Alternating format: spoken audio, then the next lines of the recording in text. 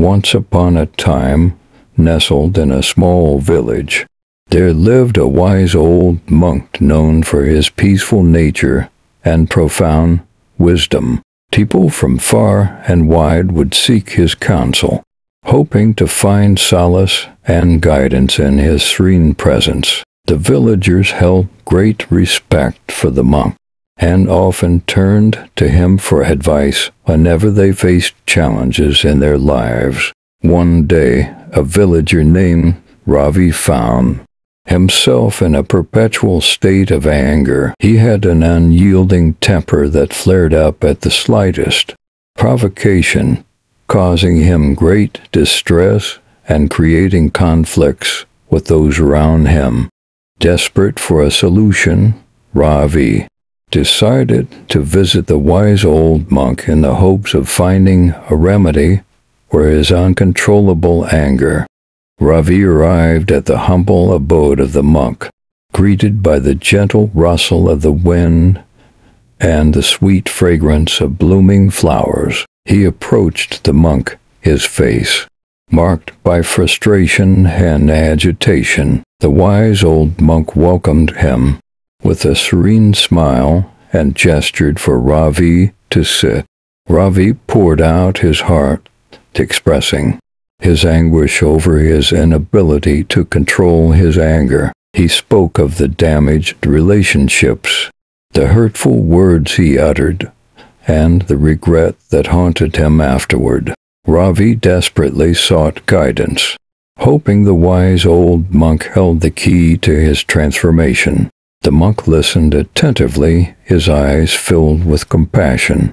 After a moment of silence, the wise old monk began to speak softly, sharing a parable that contained the essence of his wisdom. In a distant kingdom, the monk began, there was a powerful and tyrannical king. He was infamous for his explosive anger, causing his subjects to tremble in fear whenever he lost his temper. One day, the king heard tales of a serene and peaceful monk who resided in a nearby temple. Intrigued, the king summoned the monk to his palace, seeking to learn the secret behind his unwavering calmness.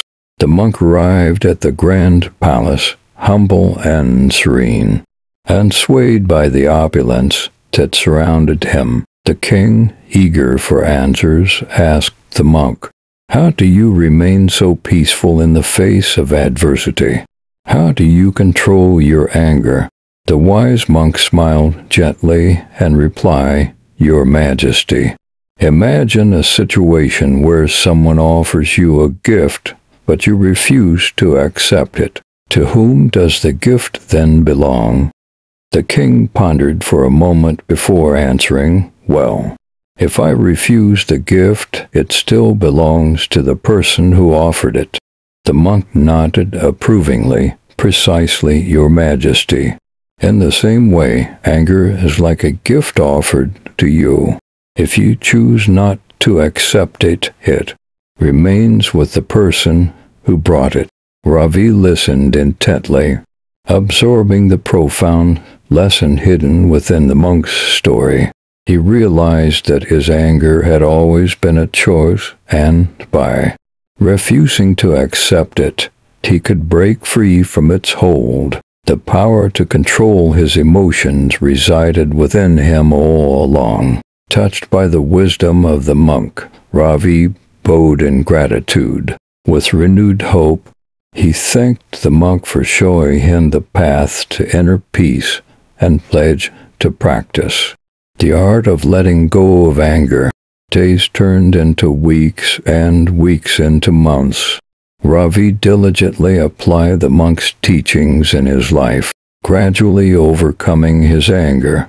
He learned to pause before reacting, to observe his emotions, and to choose love and compassion over rage. The village soon witnessed a transformation in Ravi. His interactions became kinder, his words gentler, and his presence filled with tranquility. The villagers marveled at the change they saw in him and found inspiration in his journey of self-discovery and transformation.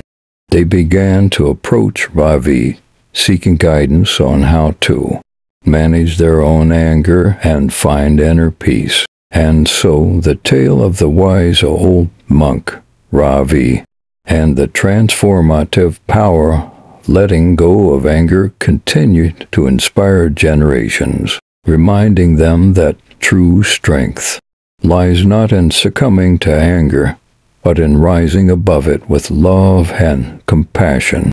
It became a story that touched the hearts of all who heard it. And indeed, after witnessing this remarkable journey, one could never be the same, forever transformed and freed from the shackles of anger.